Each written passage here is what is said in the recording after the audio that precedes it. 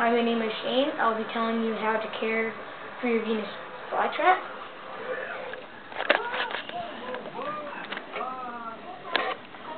As you can see, I have two fly traps. This one is almost grown. This one is still a baby.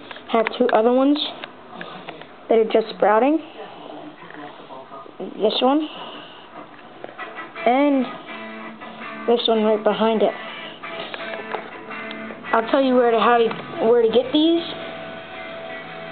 You get them at Lowe's. It has a little picture of it that says "I eat bugs," and that's how you know that's a Venus flytrap. And it also comes with a pitcher plant, which is right here.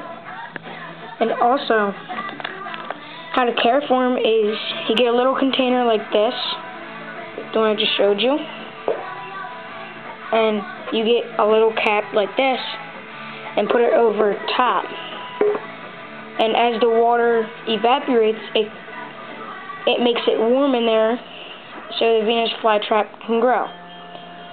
And it takes 4 to 8 weeks for the Venus flytrap to be fully grown and start eating before it starts growing. And you see this stuff on the top? You really want to put this on the top because it keeps the dirt underneath of it moist, so the Venus flytrap can still suck up water every day and every night. And my name is Shane, and I'll be seeing you on other Venus flytrap YouTube videos. Bye.